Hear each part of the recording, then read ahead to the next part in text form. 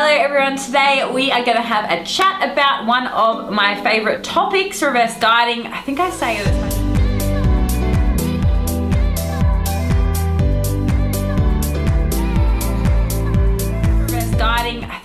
it as my favourite topic on every video, probably because it is, but anyway, reverse dieting. Now I've talked a lot in all of my videos before about what reverse dieting actually is. So if you want to go back, have a look at that, and there's definitely videos on that there. But today we're going to actually talk about kind of the reverse dieting aftermath, or what can kind of happen when you finish a diet and say you don't reverse diet properly, or you're finding it really difficult to deal with. We're going to kind of more talk about the psychological response almost to reverse dieting and or a lack of reverse dieting, and then also the physical response as well, because obviously that's important to talk about. So the reason that I'm doing this video is purely because I've been there before. I've also seen clients go through it, and I can tell you from the bottom of my heart, it is not fun as a female at times to reverse diet. I'm sure guys as well don't enjoy the process, but unfortunately it is a part of the whole dieting cycle. So at the end of the day, I'll re-summarize what reverse dieting is if you've never seen any of the other videos before. But basically reverse dieting is a state of when you finish a dieting period. So let's say you've done a contest, you've done a show, whatever it is, you've done that for 8, 10, 12, maybe 20 weeks where you've been in a caloric deficit. So where you've been lower consumption of energy in comparative to energy out is obviously increased as well. So what actually happens afterwards? Now, a lot of people have post-comp blowouts, post-dieting blowouts, even if you've just done some dieting plan for 6 or 8 weeks. Afterwards, who's been there before, where they've gained weight, they've put all the weight back on and then some, or maybe even more weight after they've gone through this period of dieting.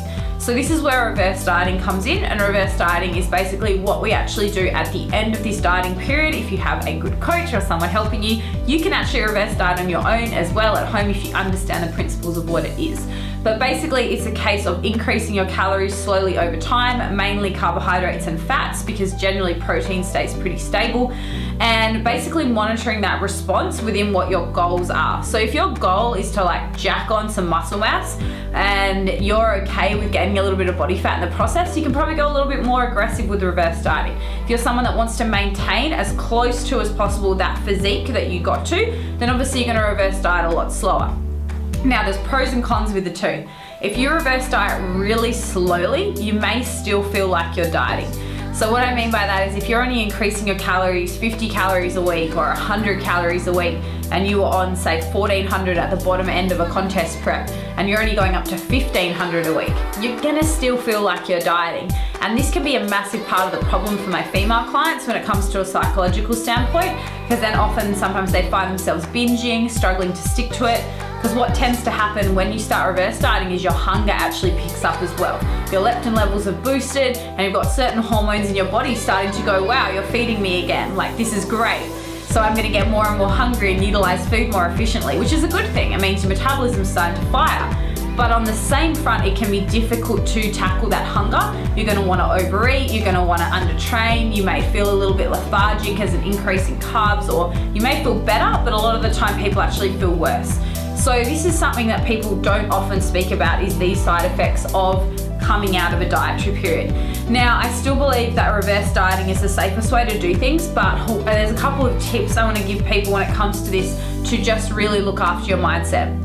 All right, so the first one is making sure that you have a specific goal, okay? So if you finish this dieting phase, your goal needs to be to either try to maintain closely to that, if that's your goal, to get to a healthy level of body fat. Let's say it's comp weight, that's not going to be maintainable, so it might be getting within 2 to 5 kilos of stage weight and staying there year round. If it's a normal diet that you've been doing just for life, then your goal may to be maintain as close to that, maybe staying within 1 to 2 kilos, because obviously we have weight fluctuations.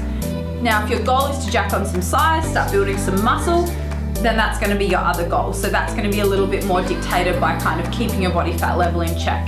So there needs to be a specific goal, and I know I feel like I've said goal about 5 times, but it is really, really important, because if you come out of this stage where all you've been focused on is aesthetics, how you're looking, how lean you are, how shredded you are, how low body fat you can get, and then you finish that and there's nothing there. It's like, what do you focus on now? So making sure that you have clear goals in mind. And another great goal to have is a non-aesthetic goal. Why not have a strength goal? Why not be like, I want to now do 150 kilo deadlift. I want to be able to do 10 bodyweight pull-ups. whatever your goal is, have something in place afterwards to help with that mental and psychological response of you going, fuck, like I've achieved my goal, like what more is there for me now? So that can be really, really important to keep your mindset in check.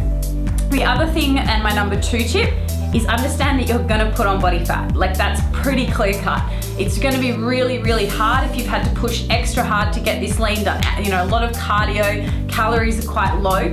You need to understand that this isn't a maintainable level of body fat and that you're gonna have to gain a little bit of body fat. And that mentally you've gotta prepare yourself for that, because as a female, it can be very, very difficult. Guys, if they put on a little bit of fat and a little bit of muscle with it, they tend to just look bigger and bulkier. But for girls, you tend to notice it a lot easier, and that can be very, very difficult. So another tip for girls is do not buy clothes when you're at the end of a contest prep or at the end of a dieting period that you know you're not 100% gonna maintain, because you will put those clothes on, and I've done this before where I bought some tiny size 6 shorts and then gone and put them on a few weeks later, and then I've been focusing on growing my glutes, and then all of a sudden they don't fit, and you get super, super down and depressed about it, which is crazy because your goal now is to grow.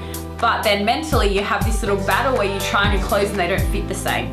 So for girls, if you've struggled with this, I want you guys to comment on this video. I want you guys to give it a like, give it a thumbs up, because it is something that we don't talk about a lot. The actual psychological response to the aftermath of following a diet, following a reverse diet, whatever it is, it can be difficult. So my number 3 tip is to remain being accountable, but also start to relax a little bit. Okay, so when you're reverse dieting, make sure that you're actually chilling out a little bit in the process. You're not going so relaxed that you're not tracking at all, because obviously we don't want to gain fat too quickly because it's not going to have a great response in terms of our body composition. But make sure you start to chill out. Like that's a big one. You don't need to track every single thing under the sun. Start to estimate things. Start to kind of go on holidays and track your macros sporadically. But don't be so obsessed that you're just like sitting there like on MyFitnessPal the whole time. So no one wants to have that friend at the dinner table. You know, start to go out and be more social, start to enjoy life, but at the same time, still have some form of accountability to come back to, because it's really not that difficult to spend, you know, a minute on MyFitnessPal every day, just kind of going in and summarizing what you have had once you've gone out for a night out, or even doing it the next day. So the big thing, guys, is to make sure that in this phase of reverse dieting, of looking after yourself, you're doing it for a few reasons. You reverse diet to get your hormones and your metabolism back to a really healthy and optimal level. So a lot of females, when they diet, they'll start to lose their periods, they'll start to slow down their libidos, all of these things that are showing you that your sex hormones are starting to slow down. And reverse dieting is going to help to improve that again.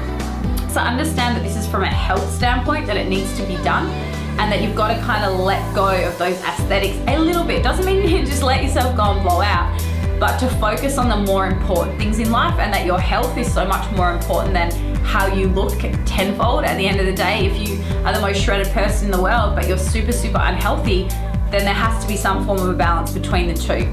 So they are my top tips on reverse dieting and the aftermath today. If you like this video, give it a thumbs up, give it a comment, give it a share, give it a like, so that I can bring more content to you guys and help you out in the future. Thank you so much for tuning in, and I will chat to you soon.